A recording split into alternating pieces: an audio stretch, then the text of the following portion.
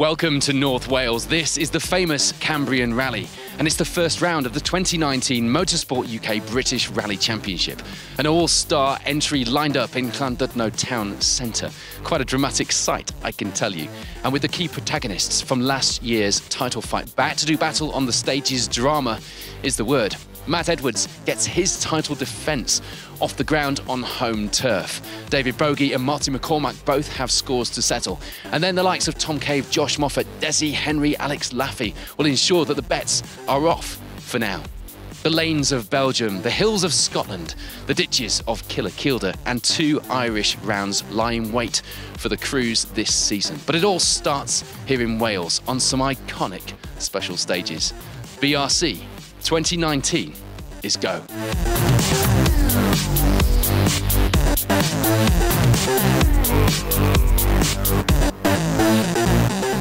Last year's British Rally champion back out to begin his title defence on his home event.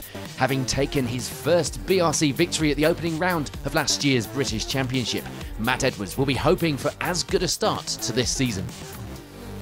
Very good, yeah, we're looking forward to it. Home stages, so there's a bit of an advantage there, but I don't know how much of it you actually use to slow down for the bad bits as opposed to go fast in the good bits, so yeah, it's going to be an interesting day for sure. A former British Rally champion, David Bogie's 2018 campaign started in a Kielder ditch. With the runner-up spot slipping away at last year's Wales Rally GB, Bogie has some scores to settle. You know, the last time we done the event was 2015, so we managed to win the rally then. So yeah, I like the stages, like the rally, so hopefully it'll be a good day. Alex Laffey is living proof that you need to be in it to win it. And at the final round of the series, Laffey took advantage of Bogie's woes to make it an M Sport 1-2. It's nice to have this much competition, so it'd be good to see what we can do. Our gravel pace is still not where I'd like it to be, still needs work. But hopefully we can get a decent result here and move on to the Westport. Having had a quiet 2018 season with occasional outings, including Wales Rally GB, Tom Cave is a fairly unknown quantity among our current top flight in the British Rally Championship. And that makes him dangerous. Yeah, we got a season confirmed for this year in the Hyundai R5, which is really exciting for us, and new co-driver with Dale for this season. So yeah, there's a couple of new challenges to tackle, but home rally for me, really the Cambrian stages I know very well. So I'm really looking forward to today. So our defending champion Matt Edwards leads a quality entry away from the town centre start in Llandudno. All looking to top the leaderboard, of course, at the end of the event and get those points on the board here at the opening round. 10 World Championship quality stages lie ahead of the crews today, 52 miles in total. And it all starts with the tricky Glacainog stage. 5, 4, 3, 2, 1, go. 60, flat crest, and left back's long. 60, small crest, and a sudden 2 right minus. Being the home event for Matt Edwards and Patrick Walsh is a bit of a double-edged sword. Expected to go well on the familiar stages here, but that also adds pressure to perform. Thankfully for the pair, the feeling in the car was good. They opened up a small, but welcomed, I'm sure, 5-second advantage after 3 stages. Second place at this stage would belong to this man, Tom Cave. Dale Bowen alongside this year. They went into the opening stage not fully expecting how slippery things would be. A couple of big moments would soon wake them up to that though. 5 seconds, the gap to Edwards up ahead now. Slippy on that, yeah. David Bogie and John Rowan didn't feel that the opening stage had gone as well as it could. Too deep into the corners, the pair felt that they were losing speed. They did, however, briefly top the leaderboard after the first stage. Unfortunately, a puncture discovered after that stage would mean taking it easy on the next couple in the loop. They had to use their spare, of course. No room for error now. Third place for now, 1.5 seconds behind Cave. Any of the myriad of spectators lining the stages wouldn't deny that Marty McCormack and Barney Mitchell were trying, visibly quick in that Skoda Fabia, but a few ambitious notes were causing them to scrub a few seconds here and there, ending the morning with 4th overall, 2 seconds back from Bogie. Over mud, flat 4 left half long, 100, flat crest, After a season of mostly asphalt rallies, it was taking some getting back into the swing of things on gravel for Desi Henry and Liam Moynihan. The times, though, were looking good, and the pace was increasing as the morning went on. 5th place for the pair going into service. It would be a fair assessment to say that some of our competitors didn't have as much experience on these stages as others. A fact that Josh Moffat and Keith Moriarty were happy to admit was a good reason to take a steady approach to start the day. A good haul of points from this round would set them up nicely for round 2 in Ireland, when the ball was back in their court. They end the morning with 6th place as a result of that strategy. A puncture towards the end of stage 3, thankfully not losing them too much time. There wouldn't be any problems to report for Johnny Greer and Kirsty Riddick, finding the stages slippery like many others were before them, but enjoying things to end the morning with 7th place on our leaderboard. A last-minute decision to enter the championship saw a rush to change the car from tarmac to gravel spec in less than a week for Marion Evans and Jonathan Jackson. And this would be the first time driving the car on the loose. A few of the notes needed tweaking, but they will be happy with their start in 8th. Brendan Comiskey and Ronan O'Kane, meanwhile, would admit to being a little hesitant in places on the opening stages of the day. They do, though, pick up the pace over the next couple of stages, but they need to tidy things up to make any more places up on the leaderboard. And rounding out a top 10 at the end of the morning loop would be Alex Laffey and Stuart Loudon. No problems for the pair, who still admit to needing a little more pace on gravel events. Tom Preston and Andrew Roughhead end the morning just outside our top 10 with 11th place.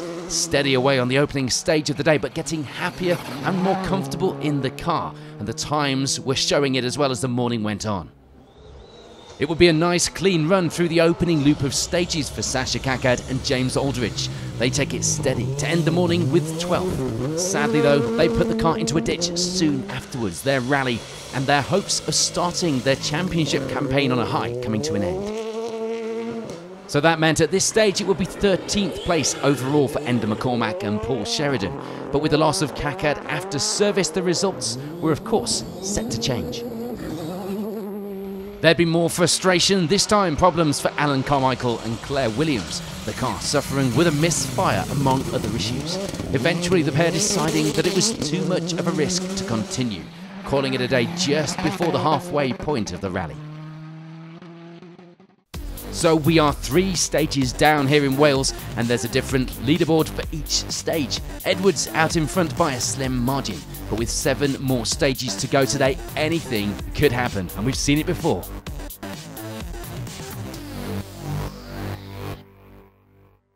A busy afternoon in store for our crews then. 4 more stages after service, including a rerun through Clochainog and Alwyn.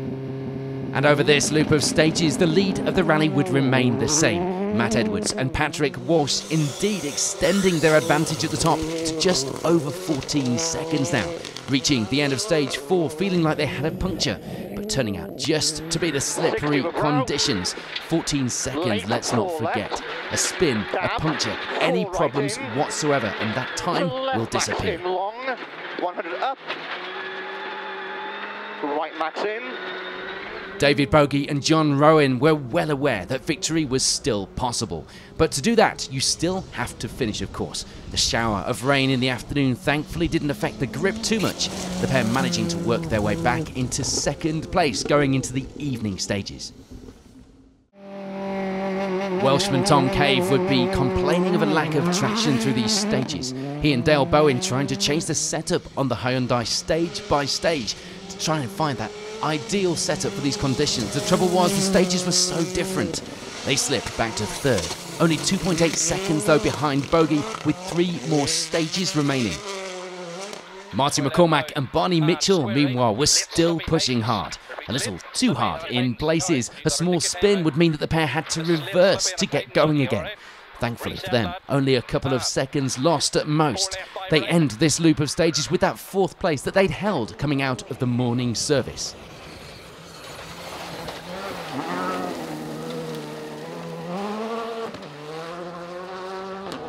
Desi Henry and Liam Moynihan would be another of our competitors to think that they had a puncture through stage 4. The surface in there providing a fresh challenge for the crews, clearly. Sadly, although the tyres were all okay, the flat shift wasn't. Trying to change gears using the clutch. Less than ideal in such a close-fought championship. Stage 4 would also give Josh Moffat and Keith Moriarty one of these phantom punctures we keep hearing about. Relieved to get to the end of the stage then to find the tyres were all intact. But doing nothing for the confidence on these unfamiliar stages. They do, though, remain in 6th place on the leaderboard. It was still plain sailing for Johnny Greer and Kirsty Riddick. No problems to report. The stage is getting rough in places, but enjoyable nonetheless. They'd be happy to go into the nighttime stages with that 7th place overall, looking to gain whatever they could with those spot lamps blazing the way. One thing you don't want on the dashboard is a low fuel pressure warning. That was causing a bit of concern, understandably, for Marion Evans and Jonathan Jackson.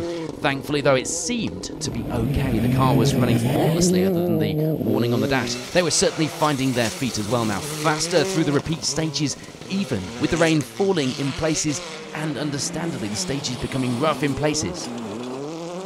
Things were flowing nicely as well for Brendan Comiskey and Ronan O'Kane. The rain was causing them a little less grip, but they reached the end of the loop with 9th place overall. And rounding out the top 10 would still be last year's runner-up Alex Laffey and Stuart Loudon. Lucky to still be holding on to that position though after a puncture in stage 5, causing the pair to have to limp to the end of the stage and take some interesting lines in the process. Left minus, you only get half a mile to go. Right 360. Flat right 540, short left 3 plus small cut, and right 4 minus 60. For Tom Preston and Andrew Roughhead, it wasn't a puncture losing them time. It was a wrong direction on one corner in the stage. Only losing a handful of seconds, would you believe? But it would certainly have been the difference between their 11th place overall or a place inside our top 10. Sensor problems on stage 6 with the car would slow Enda McCormack and Paul Sheridan a little. The problem going away for the next stage though. Electrical gremlins is one thing you do not need going into nighttime stages. They end the afternoon with 12th place on the leaderboard.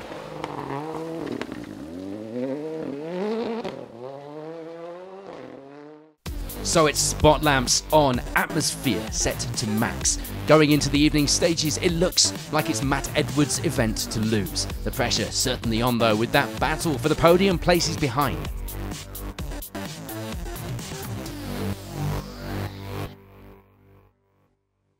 Just 3 stages remaining for the crews then before the finish in Llandudno Town Centre, but the sting in the tail is that all 3 of these stages will take place in darkness. Problems for competitors up ahead would mean Enda McCormack and Paul Sheridan do enough to get to the finish, rounding out the top 10 leaderboard overall in the Fiesta.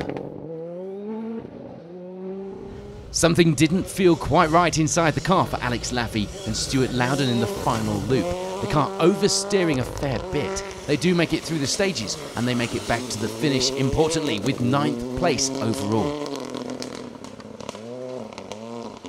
After such a clean run, it was frustration for Johnny Greer and Kirsty Riddick. They do make it to the end of the stages, but a high water temperature warning on the dash and what turned out to be a burst radiator would prevent them from getting the car back to Llandudno for the finish.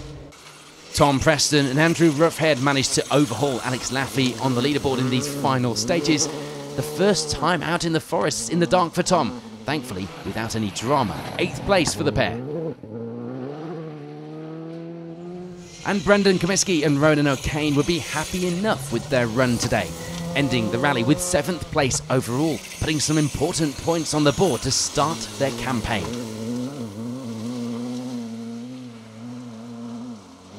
A puncture in the last loop of stages would be a frustrating way to lose a handful of seconds for Marion Evans and Jonathan Jackson. It didn't, though, ruin what was a pretty good result on the first round of the series for the pair. They end the day with 6th place on the leaderboard. Certainly glad that they put that late entry in for the championship. Josh Moffat and Keith Moriarty, meanwhile, do what they need to do and get some valuable points on the board to start the season. With the second round heading over to their more familiar stages, the tables will turn. and they could be ones to watch for victory at round 2. Desi Henry and Liam Moynihan get themselves to the end of what had been a pretty tough rally for the Skoda pair. It wasn't without its problems, but they do take away 4th place at the end of the rally. And the event may be into its final stages, but that wasn't stopping Marty McCormack and Barney Mitchell from pushing. They overdo it a little on stage 8, spinning the car on this corner. Marty had already had to have a word with himself before these 3 stages. Thankfully, no damage. The pair continue with minimal time loss to take the final step on our podium this weekend. 3 left, brake, right for acute left. Right for acute left now. And 2 right narrows, 3 left. So what about that podium fight then? With McCormack taking 3rd, it meant that there was a name missing from the results. And unfortunately for Tom Cave and Dale Bowen, it was theirs. 2 punctures in the final stages would mean the pair were unable to get that Hyundai back to the finish, and they'd be forced to end the rally at the stop line of the final stage. Excruciating for the pair. Puncture. Okay, 5 right sharp down into tight turns, 90 down. It had been close at the top until this point. Having lost their 2nd place to Cave on the previous stages, it would be a bittersweet result at the end of the day for David Bogie and John Rowan. Happy, of course, to take back that 2nd place to end the rally, but not at all the way they wanted the fight to end. The championship getting off to a much better start for them, though, than 2018, when they ended the 1st round upside down in a Kielder-ditch. But taking an emotional victory this weekend would be Matt Edwards and Patrick Walsh. Victory in front of a home crowd, certainly a long time coming for Matt. 15 years he's been watching and competing on this, his home event. This result here kick-starting that title defence as well in the best possible way. Maximum points for our defending champion. Well done, mate. So before we get reactions from the finish ramp in Llandudno, here's confirmation of those final results here at the opening round of the British Rally Championship.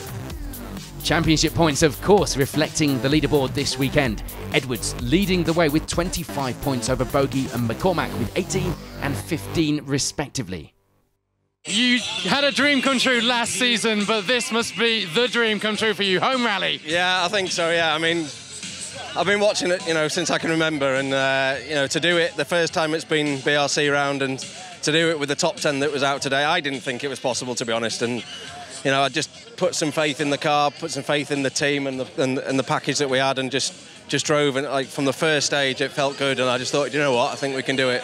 You said to us last night that when it came down to it, you were going to consider the championship and you would settle for a podium. That was not settling for a podium. That was in front of the crowds. How does it feel? It's just amazing, to do it again, to achieve a dream come true on the high street of where I've grown up is it's something else, and we've been pushed hard all day. We worked really hard for it all day, and okay, the event was a bit shorter than it should have been, but I'm glad it was. It was 58 miles that felt like 158.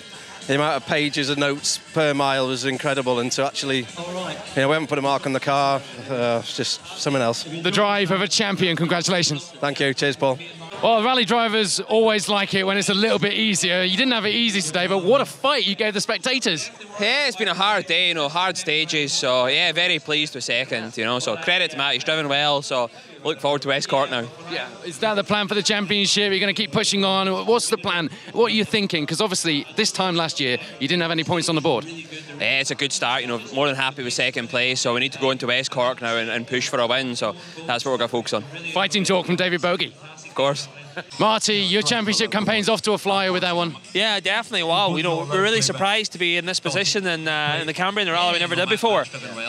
We came here. We didn't really get a look at things at all during the week, but we came here. We did a good recce on Friday. I was happy. My notes were a bit ambitious at times. We cleaned that up on Friday afternoon, the video, and we just drove to it today. And as I say, a bit wild in places, we definitely had luck on our side a few times, but a really, really enjoyable day's rallying and really challenging stages. But a good event run by the club here. And Barney Mitchell is the first time sitting the BRC around with myself. brilliant job in the notes, and Buckley did a great job with the car. So look, we had a faultless day, really good day, a couple of spins here and there, but very lucky to get away with spins. Well, we've had it all here at the Cambrian. Split-second fights for position, flat-out action from the start, last-minute dramas, crowds here in Llandudno Town Centre. What a rally this first round has proved to be, and what a prospect we've got ahead of us in the 2019 British Rally Championship. It's off to a flyer. Next up is over to Ireland for the West Cork stages. We'll see you then.